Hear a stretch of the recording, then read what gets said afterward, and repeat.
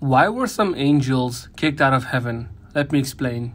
In Christianity, angels that were kicked out of heaven are called fallen angels. Angels are divine messengers of God, but when Lucifer waged a war in heaven against God, he was accompanied by around 1/3 of the angels in heaven. After Lucifer and his accompanying angels lost the war, they were all exiled from heaven, including Lucifer, who was kicked out of heaven by the archangel Michael. So the angels were kicked out of heaven for waging a war against God. This is also how Lucifer became the devil in Christianity. However, according to the book of Enoch, angels that arrived on earth to be with the daughters of man and taught humanity forbidden things such as making fire, magic, and navigation are called fallen angels. These include Gadriel, who taught humanity the use of weapons, and Barachiel, who taught humanity meteorology.